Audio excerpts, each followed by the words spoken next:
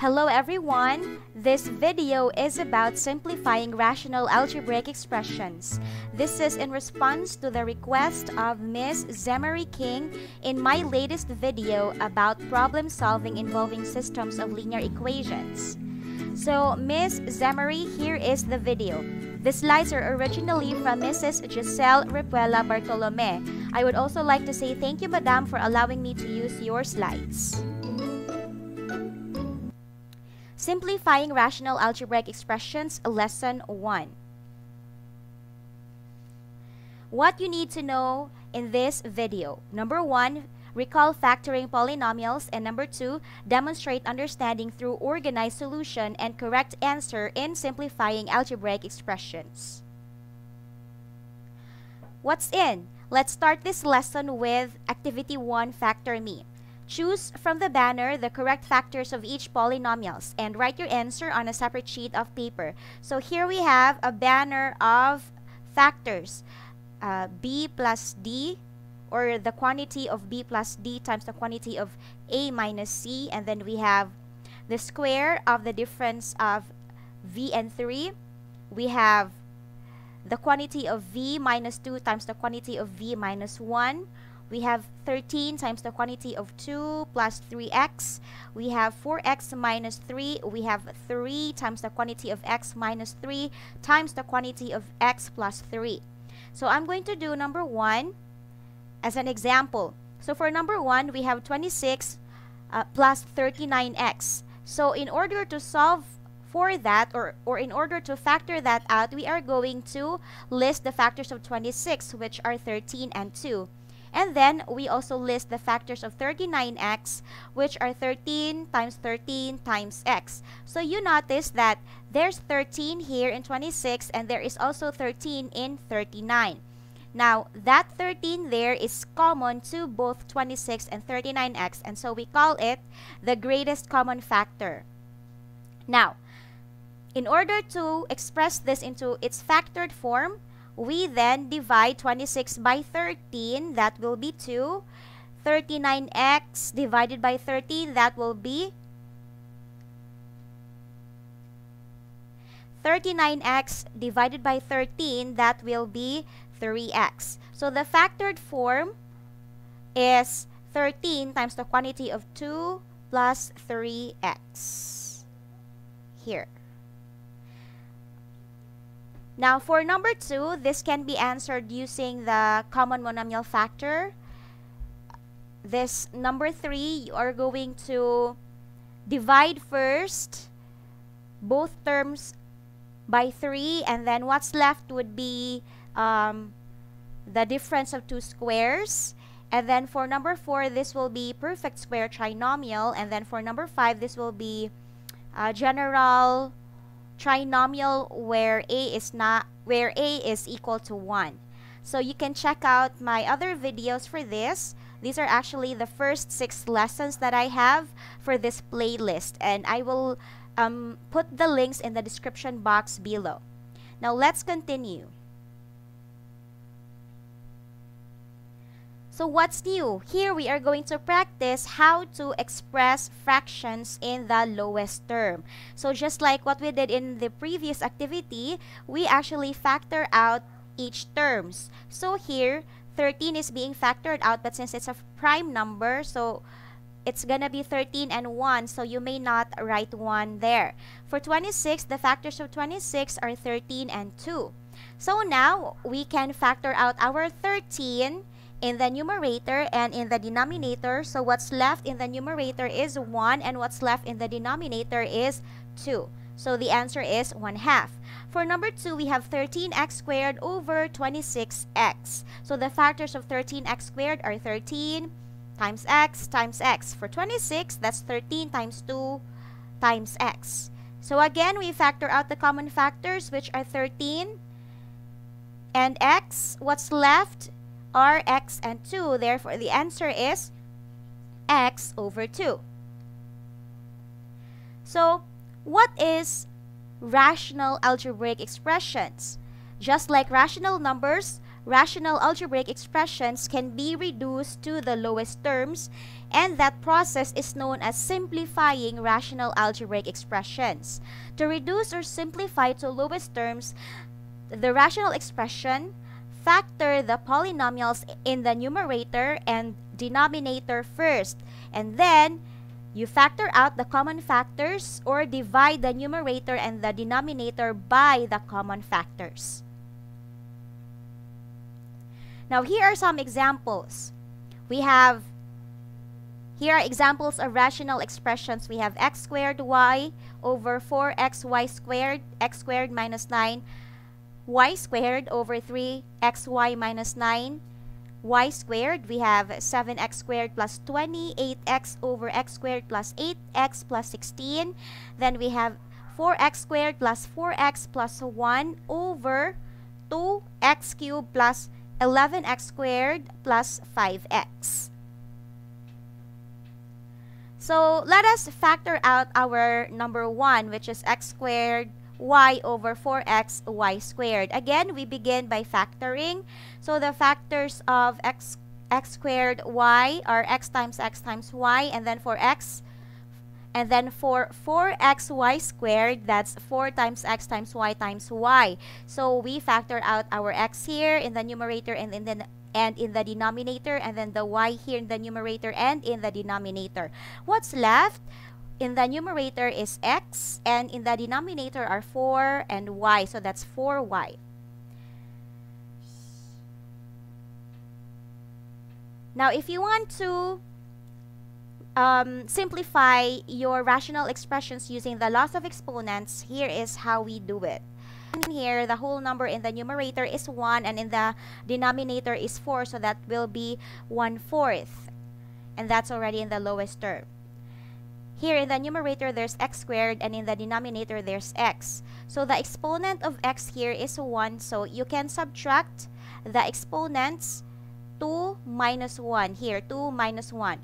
For y, that would be the exponent of y here will be 1, and the exponent of y in the denominator is 2, so that will be 1 minus 2. We are actually employing the power of quotient rule in here, so that we will be able to simplify the exponents. 2 minus 1 is 1, and then you don't need to write that. 1 minus 2 is -1. Now, in order to simplify this, we will just multiply. But take note that this one right here is y to the power of -1, and then now here we recall our negative exponents, which is a lesson in grade 7. That if you have a negative exponent, that means that it can be expressed as having a numerator of 1 and the denominator is the exponential number itself, but the exponent will already be a positive. So that means that this will be 1 over y. So 1 times x is x. Sorry, 1 times x times 1 is x. 4 times 1 times y is 4y.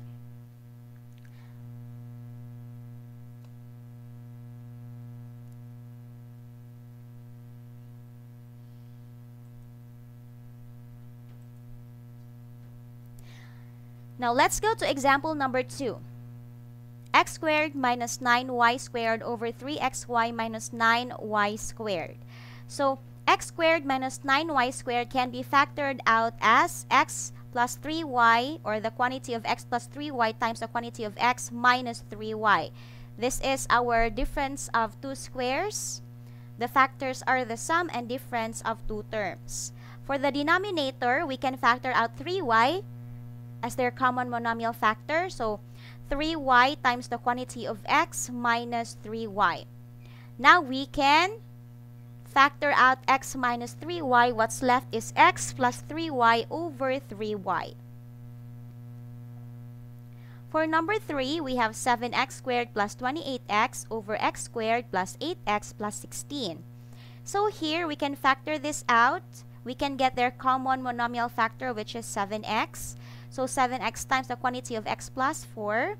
And then for the denominator, this is a perfect square trinomial wherein the factored form is the square of a binomial, and the square of a binomial can be expressed as something like this. So instead of saying x, the quantity of x plus 4 to the second power, you can say the quantity of x plus 4 then times the quantity of x plus 4 for the sake of factoring, so that we can see that we can factor out this x plus 4 and the x plus 4 here, both in the numerator and the denominator. So what's left is 7x over x plus 4. Now for number 4, this will still be the perfect square trinomial. So the factor form to that is the square of a binomial. And then for the denominator, it's simply you get x, you factor out the common monomial factor, which is x, and then you are left with a trinomial wherein a is not equal to 1, general trinomial wherein a is not equal to 1, and then you factor that out. So the factors of 2x cubed plus 11x squared plus 5x are x times the quantity of 2x plus 1 times the quantity of x plus 5.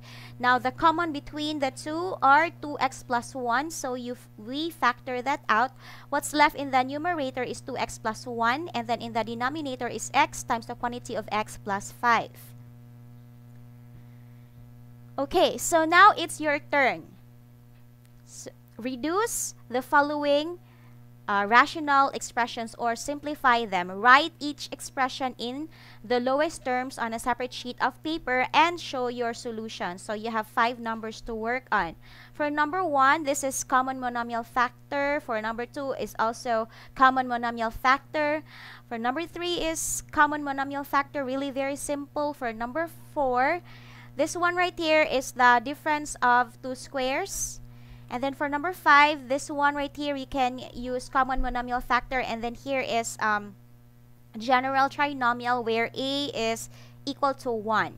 So there I have given you clues so that you will be able to answer activity 2 faster. I hope that helps. Now here are what you need to remember. In simplifying rational algebraic expressions, factor the numerator and denominator using your knowledge in factoring. Then, factor out all common factors and apply the laws of exponents if necessary. Now, if a, b, and c are polynomials, then CA over CB is equal to AB because you can factor out your C, which is your common monomial factor. Where B and C are not equal to 0. Because what happens if B and C are equal to 0? Then your fraction will have a 0 denominator. So it will become undefined. The value in the denominator must not be equal to 0. Here's what you can do. Simplify each rational expression and write the matching letter on the blank above the answer. Again, use a separate sheet of paper for your solution and answer. So you have 1, 2, 3, 4, 5, 6, 7, 8, 9, 10, 11, 12, 13, 14 numbers to work on. That's a lot. And then you're gonna put here the answers. So here are the answers, and then the corresponding letters will be written on top.